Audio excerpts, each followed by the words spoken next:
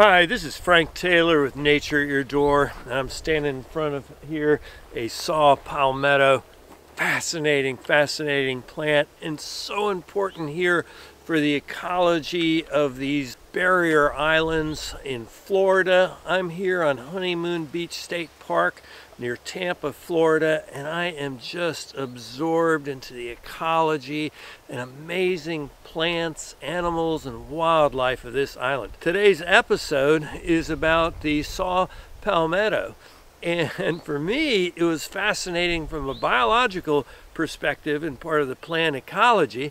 And then I look it up online, and the first 30 or 40 registers on Google are all from medical sites touting the medical value of this plant. Well, today I'm going to show you a little bit about this plant here in its native environment, talk to you a little about its biology, and just a little bit about its medical value. So stay tuned. Right here in your backyard. You never know what you're going to find.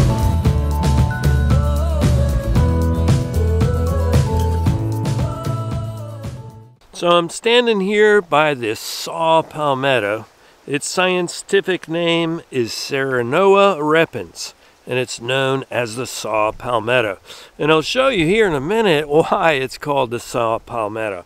It's a fascinating plant, rarely grows over 6 feet tall, rarely has an erect trunk, but it has a tree trunk that lies against the ground. When I first saw Saw Palmetto, I was told that there was a trunk underneath the plant that was lying on the ground that could be as much as 10 or 15 feet long and over 200 years old. I had great difficulty actually finding the trunk through all the palm fronds that were all around it and on top of it, and had difficulty pushing in to see it. However, I did find this exposed trunk of a Saw Palmetto in Key Vista Park, and I said, this is it, and I was able to have a good look at it. The other place I was really astounded when I went to the site of a controlled burn by the state park system on one of the maritime islands close by. It was done for habitat maintenance and preservation of the natural ecology, which is based on fire. I saw these trunks that are lying on the ground, and I realized there weren't dead trees. They weren't look-alike palmetto or sable palmetto palm trees that fell down, and I realized it was actually Saw Palmetto, and it was so fascinating to see them here. So they are also part of this fire-dependent ecology, and like cabbage palm, are naturally resistant to wildfires.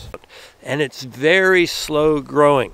They've estimated that the tree trunk of this plant may only grow a ½ an inch a year. So if you find a 10-foot long trunk of a Saw Palmetto, it's probably about 240 years old. Many of these palmettos here out on these marine islands are possibly 500 or 600 years old. It's just such a fascinating plant. It's so important to the ecology here. As you can see, there's a wealth of hiding places here. Many animals eat its seeds and its leaves. It provides cover on hot, dry days of southern Florida for so many different kinds of reptiles and mammals and turtles.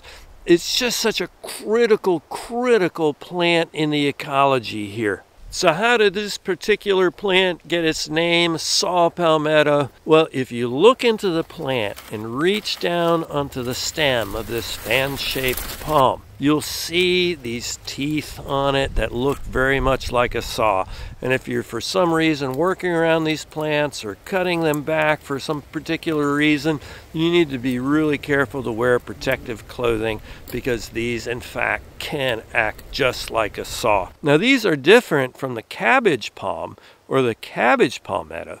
You can look at the end of the stem here, and where the fan-like leaves come together, you'll see it just comes to a kind of a rectangular joint here on the Saw Palmetto. So now if we go over here and go to a look-alike cabbage palm, you'll see that the stem lacks those teeth that was on the Saw Palmetto, and you see a very distinct V-shaped pattern where the leaves come out. So on the cabbage palm, the leaves come out off a V-shaped structure, and on the sawtooth palmetto, it ends in a sort of a rectangle, and the leaves radiate out from the end of that rectangular stem. As I mentioned in the introduction to this video, I was astounded when I typed in the word Saw Palmetto, expecting to see botany websites, and it was absolutely inundated with medical sites and advertisements touting the herbal and medicinal benefits of Saw Palmetto. I'm neither a doctor or a herbalist, and I'm not going to encourage or discourage or advocate the use of Saw Palmetto, but I do want to report a little bit about its medicinal history and what are its reported benefits medically are today. Historically, indigenous peoples, especially the Seminole tribe of Florida, used saw palmetto and its berries for a wide spectrum of medicinal purposes.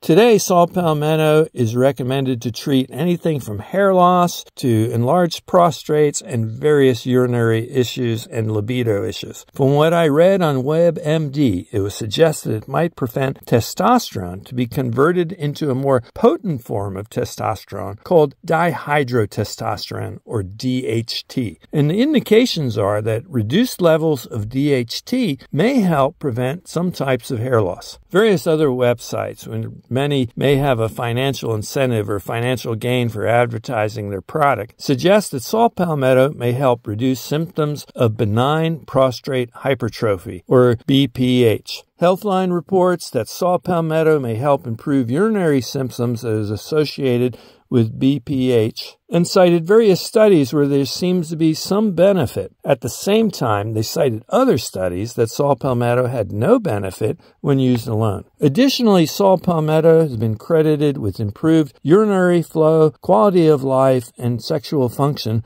when compared with a placebo. There is mixed research in suggesting that saw palmetto blocks the activity of 5-alpha reductase enzyme, which converts testosterone to DHT. DHT is involved with the enlargement of the prostrate gland, and maintaining testosterone as you get older influences body composition, libido, and mood. 2 very large National Institute of Health studies using one particular preparation of saw palmetto found it was no more effective for many of these outcomes than a placebo. There is, however, a variety of saw palmetto products that have shown mixed results in smaller studies, so it seems more research is needed before a firm conclusion can be made on the efficacy of saw palmetto given its many permutations. If you have issues that might possibly be treated by saw palmetto, I suggest that you talk to your medical doctor or family physician and read up on recent research. I'm sure that many of my viewers might be taking saw palmetto and finding great benefit from it. I think that's really great for you if you have found relief from symptoms by taking saw palmetto products.